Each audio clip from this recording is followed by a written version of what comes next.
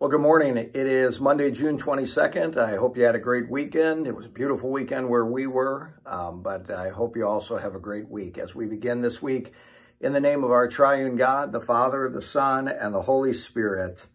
Amen.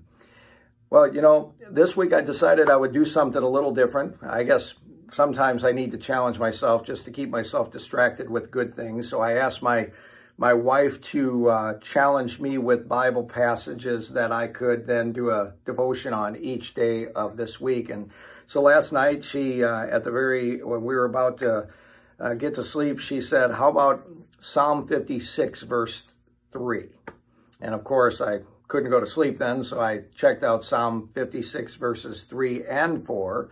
And I'll tell you what, let me read them to you right away. I'm going to put on my readers again and just share with you the verses that we're going to focus on. It says, when I am afraid, I will trust in you. In God, whose word I praise, in God I trust, I will not be afraid. What can mortal man do to me?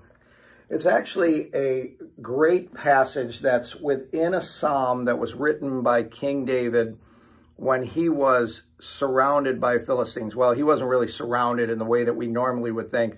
Really what the situation entails in this case is that David is once again being chased down by the first king of Israel, Saul. Saul wanted to get rid of David, especially after David, as was known to Saul, was going to be the next king.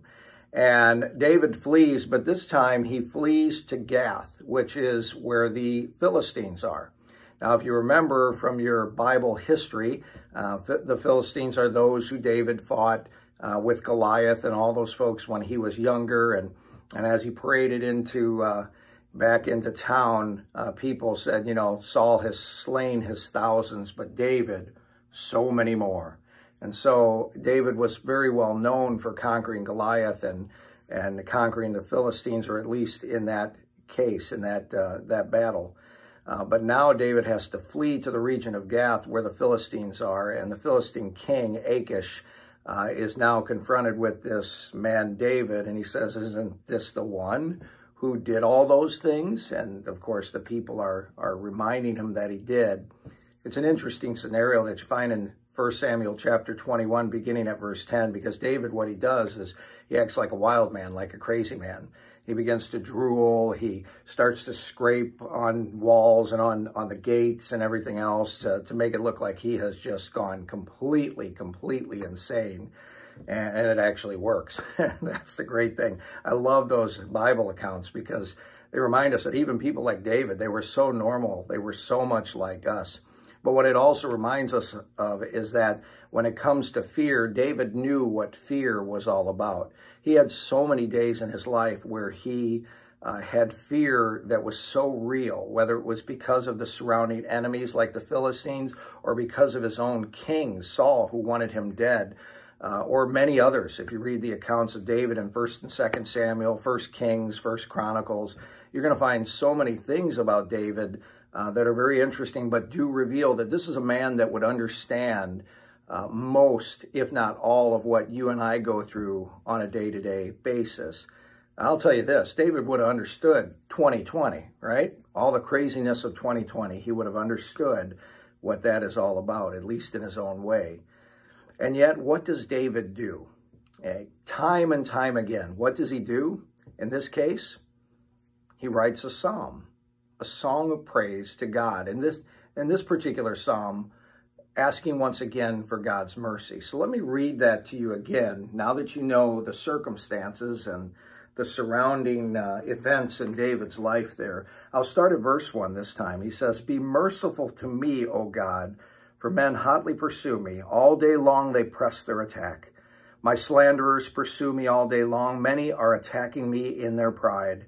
When I am afraid, I will trust in you. In God, whose word I praise, in God I trust, I will not be afraid. What can mortal man do to me? I would encourage you to check out Psalm 56 and read it for yourself, because I think that's a psalm that's very appropriate for us today and in the days ahead, especially in regard to all the fears that are very personal to each and every one of us, those fears that are real that we face in our lives, no matter what they are. And God will hear our prayers. You can be absolutely certain about that. Now, Does God always take away all those things that surround us? I'm not going to tell you that he'll do that, but we can still pray the prayer that David prayed with confidence. We can praise God. We can praise him for the word that he's given us, and we can certainly trust in him in all things, because I want you to do this today. When you think of God, don't think of him as a distant God. Remember him as Jesus Christ. That's who he has revealed himself to us to be. And in Jesus, we do see a merciful, loving Father. We see the most caring, compassionate person that ever walked the earth. You know, I'm just going to throw this out. I find it interesting in our world that in so many ways, we see that people are now looking for someone who is perfect. They expect perfection. Whether they say it or not, they expect perfection. And yet, it's sad to me that they still won't look to Jesus. But not you. Continue to look to Jesus. Trust in him, no matter what's going on. And cry out to him. Cry out that prayer again from Psalm chapter 56, 3 and 4. When I am afraid, I'll trust in you. In God, whose word I praise, in God I trust. I will not be afraid. What can mortal man do to me? We have every reason to trust in Jesus. Let's go to him in prayer. Lord Jesus, there are so many things in our lives that cause us to be afraid. Just as was the case with your servant David, it's true with us as well. There are so many surrounding events, so many things that are going on very personally, so many uncertainties that can cause all kinds of fear. But Lord, help us to cry out to you for mercy, and help us to always cry out, I will trust in you. For you are our God, and you have revealed yourself in the person of Jesus Christ, which is the perfect example of love, of mercy, of grace, and of hope. Go with us this day, Lord.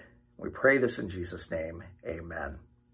Well, God's blessings to you this day and the week ahead.